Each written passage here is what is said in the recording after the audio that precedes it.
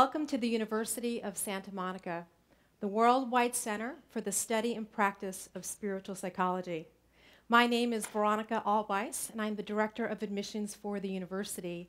And I've had the pleasure of speaking with many of you who are already here this evening. And for some, this is your first introduction to the university, so I'm extending a warm welcome to all of you. Thank you for being here.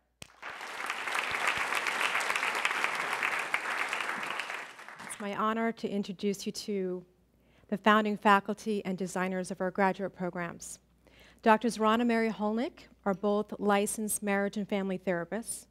Dr. Mary Hulnick is also a clinical psychologist. Prior to their over 30 years of service here at the University of Santa Monica, they were instructing master's and doctoral level students at New Mexico State University. They've co-authored the book, Loyalty to Your Soul, The Heart of Spiritual Psychology. If you were to look up the word to teach in the dictionary, you would see that it says to impart information or impart knowledge. If you look up the word educate, it comes from the root word educare, which means to draw out from within. The Drs. Hulnick are not teachers. They are educators in every sense of the word. Please join me in welcoming Drs. Ron and Mary Hulnick.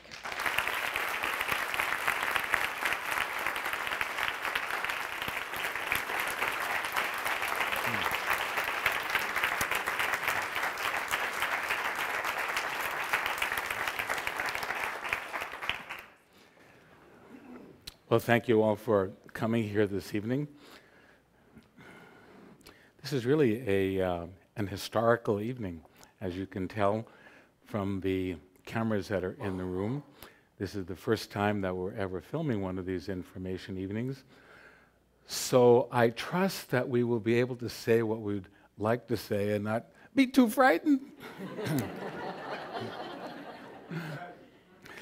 So, education the way you always wished it would be. We like to start there all the time. So we begin by involving you in the educational process here at USM. We're going to actually ask you to answer this question, and no current students or graduates. So if you were going to go and participate in a program that was going to be education the way you always wished it would be, what would be going on there? How would that be different from education the way you always didn't like it to be? Let's put it that way. Sir? My name is Ricardo, and the thought that came to my mind when you posed the question was that I would like to, I think of knowledge as truth, and what I would like to come away with from this process is to be anchored more in knowledge, but more significantly anchored in truth that I could then base my life experience against going forward. And could another word for that, that word truth be knowing, to have a sense of inner knowing? Absolutely, because I think there is something, there's a knower that resides within me that knows. I'm not sure that I'm connected with it all the time. But I would like to be. And would you be willing to consider the possibility that the way to convert knowledge into knowing would be through experience? As long as I'm not regurgitating my past experiences. Well, okay, that's a part fair. of my problem. That's fair. That's fair. Well, and I really understand what you're saying there, because digging around in your history and kind of involving yourself in a form of what we might call archaeology may not really lead to knowing nor to wisdom. But yet there can be an experience of issue resolution and healing that does lead to the awakening of the deeper truth of who you are. As you were speaking that, one of the things I know about myself is that I've learned to function over those core issues In spite of? Is that what you mean, in spite of? In spite of. Yes, yes. And I think you probably speak for every person in this room. You know, we've learned to function in spite of them. Right. And wouldn't it be wonderful to participate in an educational process that was designed to assist you in resolving them? That's perfect. Great. Okay. Thank you very much. Thank you.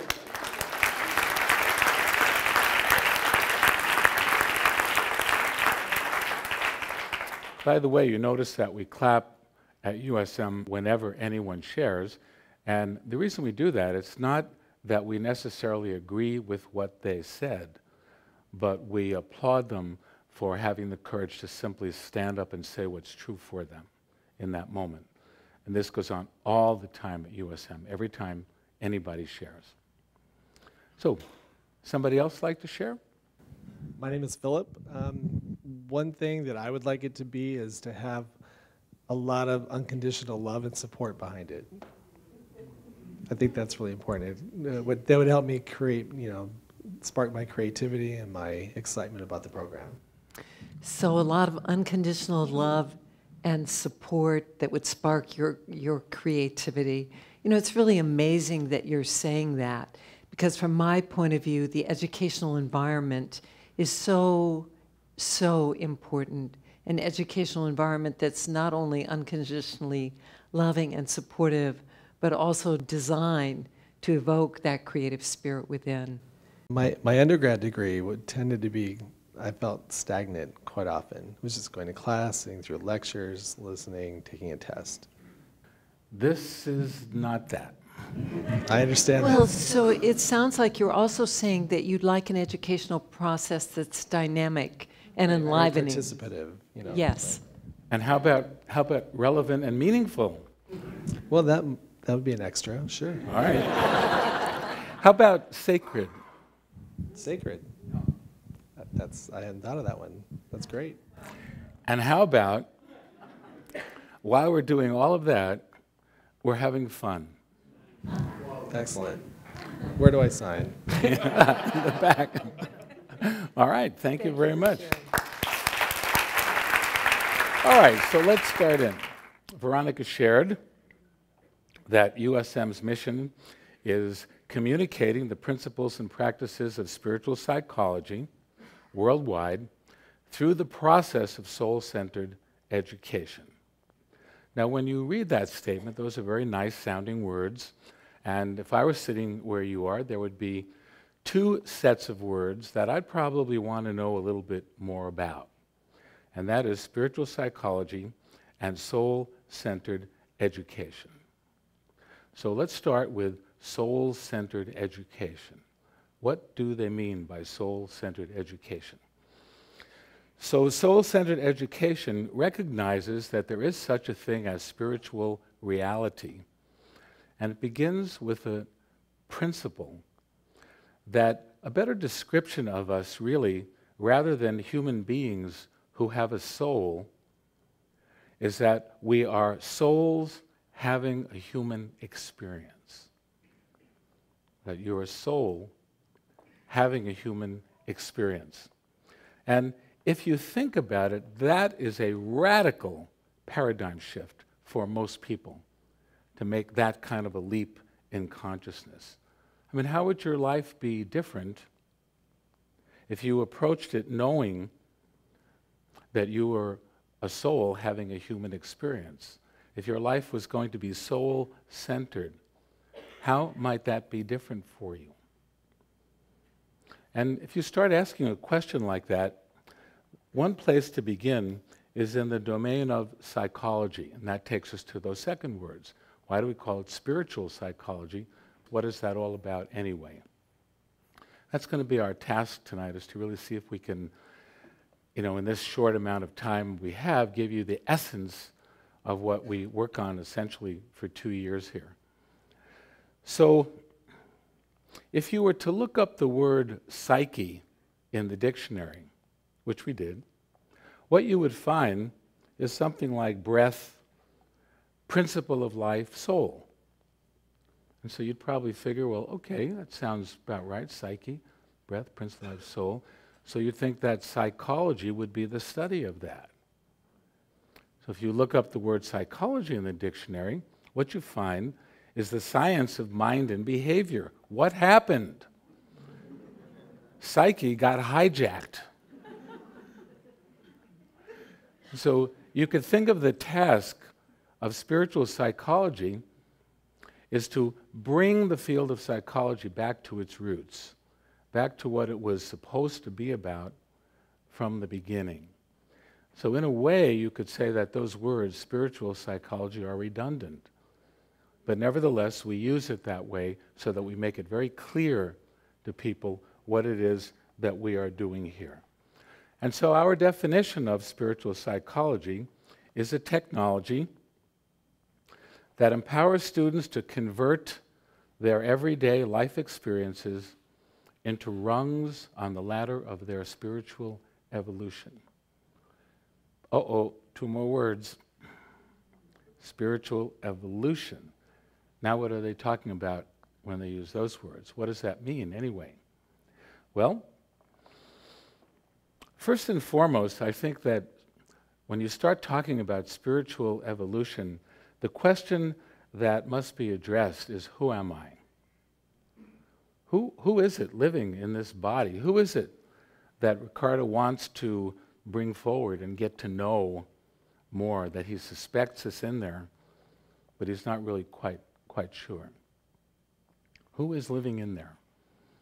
And a secondary question that comes from that is, why are you here? What are you doing here in this funny-looking body that gets old, walking around doing stuff? What are we doing here? And people who ask that question generally ask a third question, which is, and how can I make a more meaningful contribution in my world? So 3 questions that people who are concerned with spiritual evolution are talking about. So let's go to our new technology here and take a look at this. So most people are living in what we would call a materialistic reality. You're going to love this.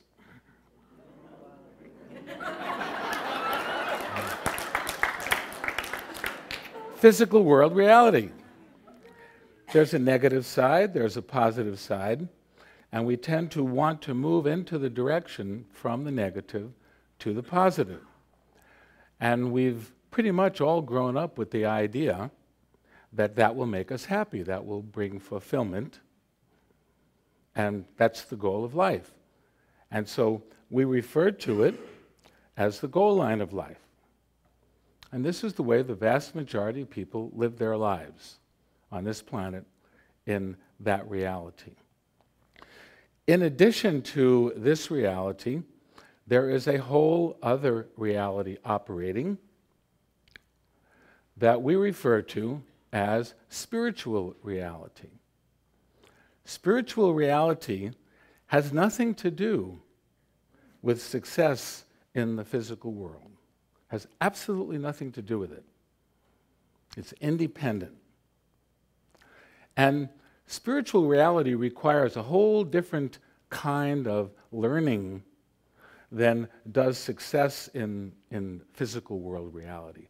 All kinds of workshops and books and things out there about how to have a successful life, how to live the life of your dreams, how to fulfill all your desires, all of that. But if you think about it, it's all based on success in physical world reality. Spiritual reality requires a different kind of learning, which is why here at USM we refer to it as the learning line of life.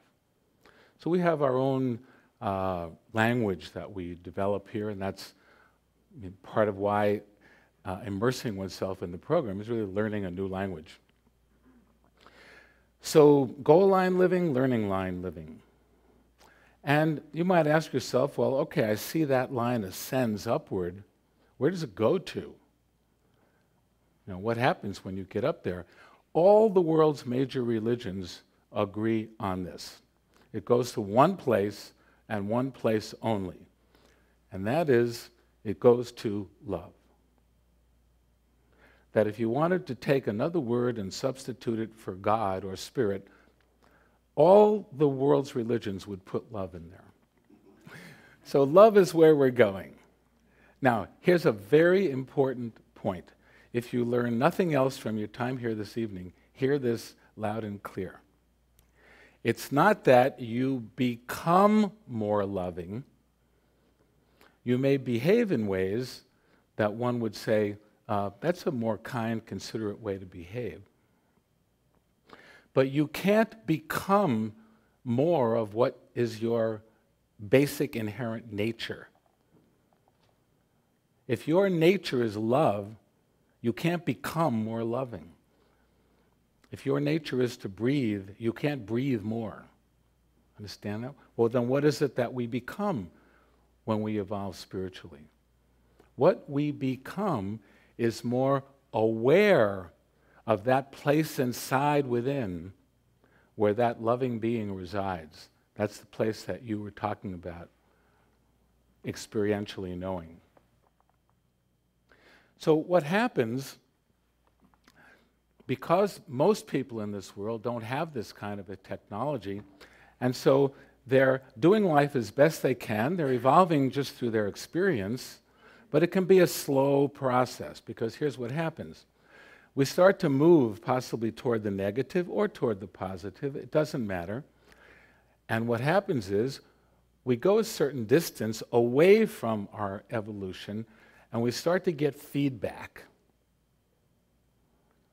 If you move in the negative direction, it looks like suffering. Suffering can be found on the positive direction. There are a lot of people suffering from too much abundance. Think about that and what it involves. And so they get feedback, and if they're smart, they turn back, and then maybe they go this way, and they get feedback, and they go back again.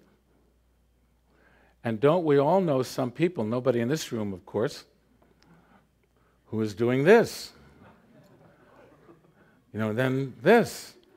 And there are some people who are doing this. I think you get the idea. So would it be of any value to you if you could learn a technology where what would happen is, as you started to go off course, you immediately caught on what you were doing, and you course corrected and came back, and then your life spent a lot less time going out to those extremes before you got the feedback that would enable you to grow spiritually? Would that be of any value to you? That's what we do here.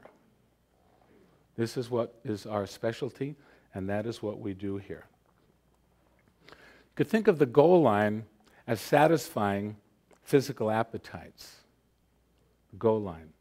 The learning line is for fulfilling spiritual hunger, for answering the call of spiritual yearning. It's in everybody, just some people are more aware of it than others. I'm sorry to tell you this, but no matter how much you create in physical world reality, you will never find happiness in it. Because happiness is not to be found in physical world reality. It's not designed that way. Why not? Because the more you create, there's always more. It's set up that way. You will find happiness and fulfillment on the learning line.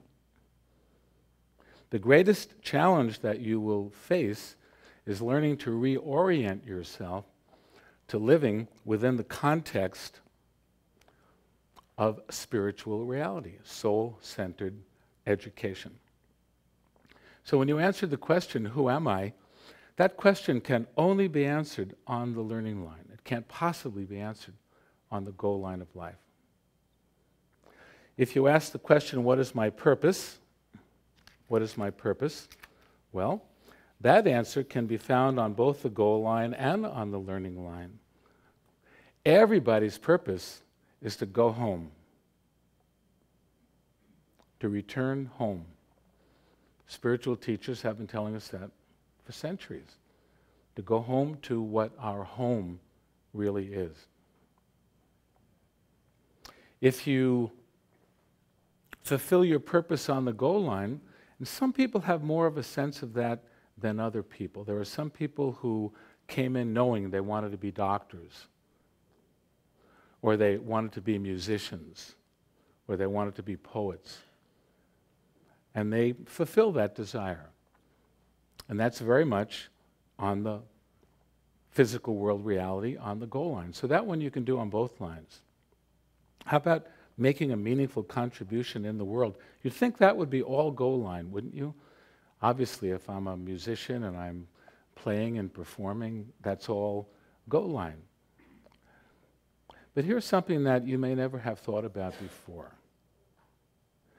That when you are making a meaningful contribution in the world, the higher that you go, spiritually speaking, the more you evolve into that awareness of loving, every time you resolve one issue, one hurt, one upset, the whole of humanity moves forward because you have successfully transformed part of the negativity that exists in this world into the light, or into love,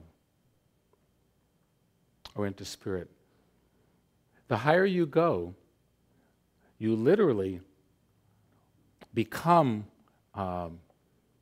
this may sound like funny terminology, but you become a walking prayer. Everywhere you put your feet becomes sacred ground, because that's what you vibrate, that's what you radiate. So that's the kind of stuff that we're talking here. So you may ask the question, well, all right, you got my attention. How do we do this? How do I evolve spiritually? What's the process? What does it look like?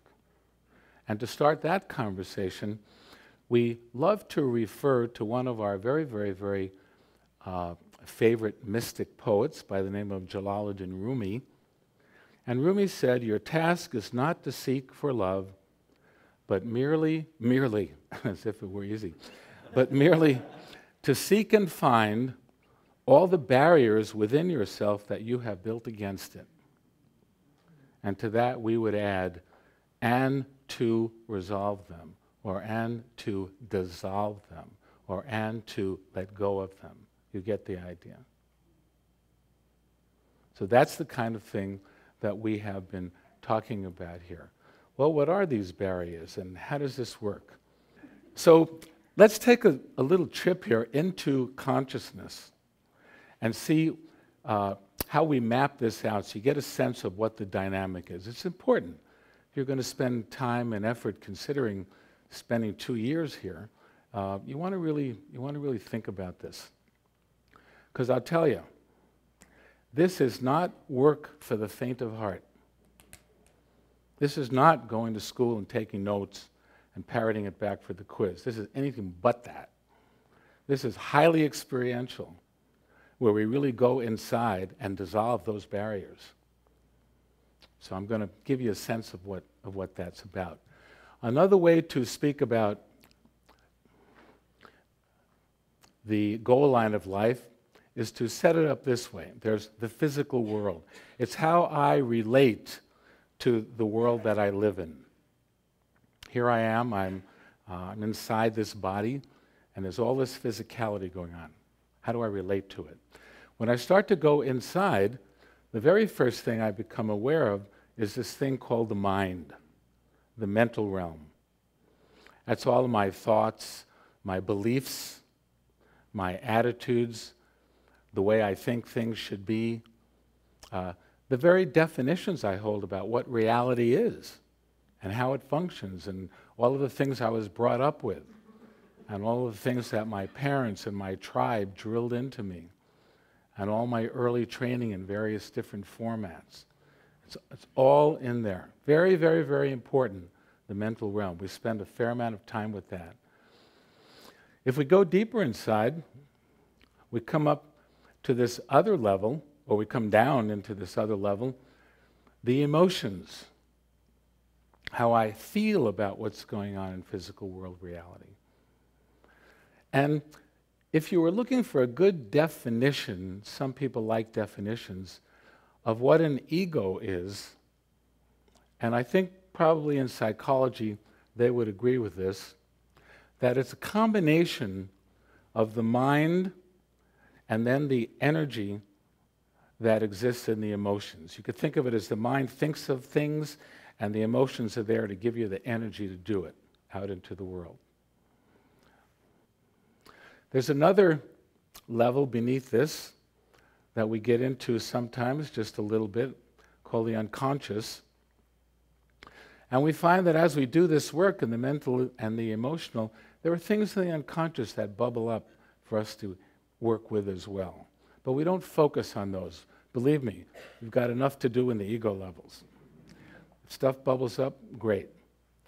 Now, one of the things that these levels all have in common is that they have duality. There is a positive and a negative. Whenever you're existing in ego reality, there's a positive and a negative. There's a plus side to things, there's a negative side. If I have a belief that this is the way it should be, then this is the way it shouldn't be. You get that idea. This polarity is built into it. And these levels align with each other. So if you believe that you have a great job, you will feel good going to work in the morning. If you believe that you have a crummy job, you won't feel so good going to work in the morning. So there's this alignment. So most psychological systems work pretty much within this kind of a format, and they stop right there. Spiritual psychology takes it to another level, because we're aware that deeper yet still is what we call the authentic self. The authentic self. Notice immediately, characteristic of the authentic self, there is no duality. There is no duality at the authentic self. What goes on there? Well, that's the place of unconditional love that was referred to earlier. That's all that goes on there. Plus its derivatives, peace, acceptance, and compassion. This is what you'll find when you access the authentic self inside of yourself. This is the level that people who meditate a lot and people who go on spiritual retreats and things of that nature are attempting to access. We're presenting you with a whole other potentiality here. We're saying, what if not only could you access this, you could learn how to live from there? Think about that as a possibility. So you remember, I'll use Dana from, in the movie because it's such a great, her testimonial I think is so great. She talked about when she went to write her book, this is too big, who was she to write a book? All of those kinds of things. But she, in a sense, tricked her ego by making it a homework project. Very clever. It's really very, very, very clever.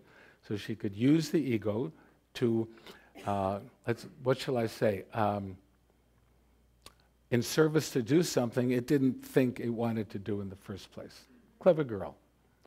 So what did she do?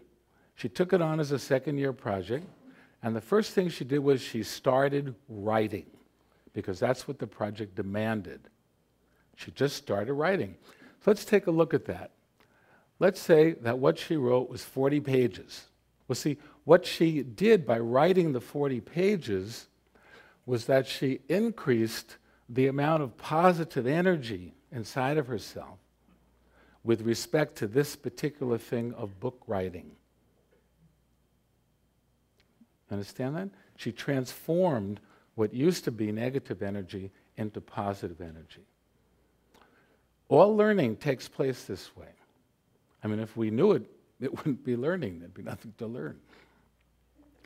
So now the game starts to get interesting. Now the game starts to get interesting. Because a message at this point is going to go out in Dana's consciousness.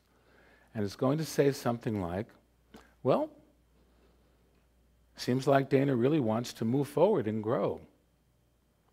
So a message goes out in consciousness that what Dana wants to do is to transform her consciousness so that she can align under the writing that she has done, so that the whole consciousness will align under the 40 pages. But now here comes the interesting stuff. In order to do that, all of the mental and all of the emotional and some of the unconscious material that was buried in there and was the reason she didn't want to write the book in the first place is now going to come bubbling up to the surface. One of my favorite quotes is from a gentleman named Jimmy Breslin in the New York Times many years ago. He said, "Now that you quit drinking, you get to deal with that marvelous personality that started you drinking in the first place." It's that idea. It's that idea. There was some reason. She said what it was. I wasn't worthy. I was afraid that what I would write wouldn't be worthy. So all this comes bubbling up to the surface. These are what we refer to as unresolved issues. Unresolved issues. And I'll even tell you what they are right now so you don't have to worry about them. I'll define them for you. Again, not that anybody here has any unresolved issues. And we'll have a little test in a few minutes to see if you do or not. An unresolved issue is anything that disturbs your peace. Think about that. Anything. I don't care how good a reason you have. An unresolved issue is anything that disturbs your peace. We'll have more to say about that. Let's say she's successful, which she was. Otherwise, she couldn't have written the whole book, much less a second one. What then happens is they're healed, they're done, they're released. Done, complete, finished, never have to go back there again. That's what healing is. It's the completing. It's dissolving of those barriers that Rumi was talking about. All right, so everybody ready? How do you know if you have an unresolved issue? Well, here comes the pop quiz. Do you ever find yourself doing this? Uh-oh. If this is your philosophy of life, where do you think you would seek to intervene? You would try to change the because. Makes perfectly good sense. It's very logical. I would try to change the thing that is at the root of this, that's causing this. Anybody ever succeed at that? I've never met anybody who succeeded at that. If you think about it, this is a total and complete victim position because you've got the power of something running you from outside that you're ascribing to. Something from outside you're blaming on your own upset. On an individual basis, this leads to things like disruptions in relationships, family squabbles and not getting along with family members, business problems, things of that nature. That's on an individual level. On a national level, it's called war. I mean, if you think about what's war, it's one group of people saying we're upset because of what you're doing over here, and the other group is saying, no, we're upset because of what you're doing, and then we go to war over it. It's not a very evolved way to resolve problems. We probably all know that, which is why you're sitting in the room here. The vast majority of people on this planet obviously do not know that yet. In a way, you could think that's an indictment of the entire human race. But in another way, it's not. It's just a statement of where we are as a species in our evolution. You want to stop war? Heal the upsets inside of you. Heal the things that disturb your peace. One of the things that we did was to do a little survey about things that were brought forward by students and graduates, and I'm sure they're not alone in that.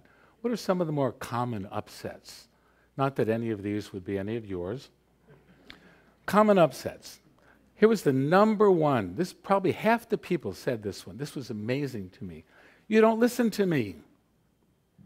There was a woman in the program several years ago, stood up in class and shared, my boyfriend told me that I don't listen to him. That was very hard to hear.